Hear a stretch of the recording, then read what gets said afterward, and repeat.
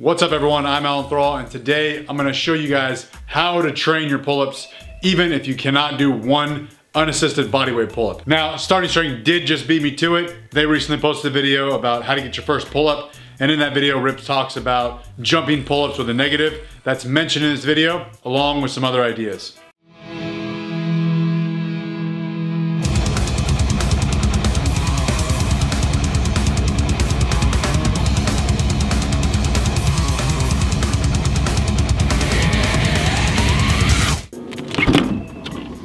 First off, losing body weight is automatically going to improve your ability to do pull-ups.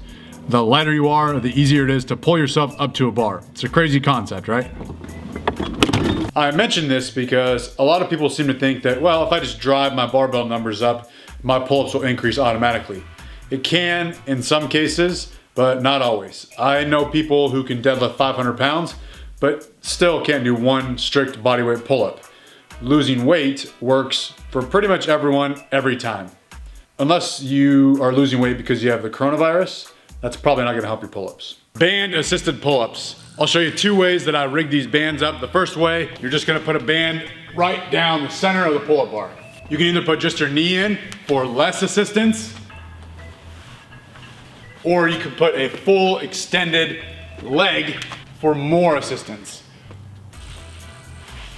But I'm gonna show you my preferred way of doing band assisted pull-ups. You need a power rack for this method.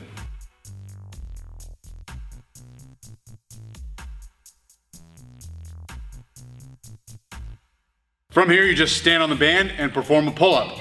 Personally, I like this way better than the band down the center of the pull-up bar because it feels a bit more like a normal pull-up, and you can calibrate the assistance of the band by just moving the pins higher or lower. You also don't have to worry about having the band in front of your face, pulling out your beard hair. The next movement is a jumping pull-up with a slow negative. Now you can jump straight from the floor, you can jump from a sturdy platform or bench, you could also jump from the safeties in a power rack. I can't stress enough the importance of only doing these jumping pull-ups if you have a sturdy pull-up bar that is bolted in place or that is within a power rack. Don't do jumping pull-ups if you only have rings or one of those pull-up bars that slide inside of a door jamb, because there's a high likelihood that you're gonna knock the rings or the pull-up bar out of the way as you jump up to the bar.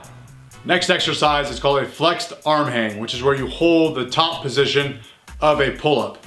I'm standing on a ladder, grab the rings here, and you hold yourself in position. You can do this for multiple sets of a certain time. 5 sets of 20 seconds, 5 sets of 25 seconds, 5 sets of 30 seconds. It's really gonna depend on the difficulty of the flexed arm hang. Personally, if I was your pull-up coach, what I would have you do is hold the flexed arm hang position as long as you can within a 5-minute time period. So grab 2 timers. One timer is gonna run for 5 minutes straight. The other timer is only gonna run while you're holding that flexed arm hang position. Start the timer, hold on as long as you can. Drop down, stop the timer, and rest. Start the timer, jump back up, and hold on. Drop, stop the timer. At the end, see how long you held that flexed arm hang position in that 5-minute time period. Or you could use the lap or split time feature on your phone's stopwatch.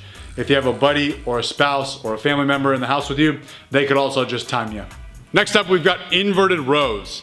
Now, the more vertical your body is, the easier these are. The more horizontal your body is, the more difficult they are. So as the bar goes lower and lower, these get more and more difficult. Once you've reached the lowest setting that you can with arms fully extended, you could also put your feet up on a bench to make your body even more horizontal. For a lot of this stuff, I really like timed AMRAP sets. So I might prescribe 5 minutes, 6 minutes, 7 minutes, 8 minutes.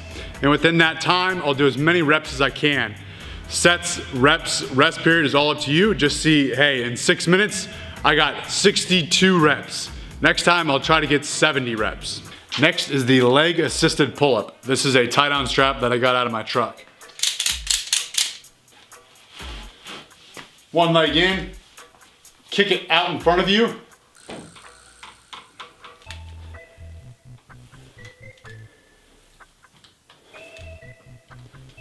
I realize this looks really stupid, but you're in your garage. Nobody here to see you. And last but not least, increasing your push-up strength will increase your pull-up strength. Push-ups train your upper body, your shoulder girdle, your arms, isometrically train your lats, and again, it will help with your pull-up strength. I would suggest doing the push-up, pull-up pyramid that I explained in that coronavirus workout video, but you're gonna swap out the pull-ups for a flexed arm hang. You'll do 1 push-up, 10 seconds of flexed arm hang. 2 push-ups, 10-second flexed arm hang. 3 push-ups, 10-second flexed arm hang. You'll continue increasing the number of push-ups until you fail to get the next number of push-ups. If you'd like, you can do longer than 10-second flexed arm hang. I think that's just a good place to start. That's it, everyone. Thanks for watching. Good luck in getting your first pull-up. Always remember, tread on time.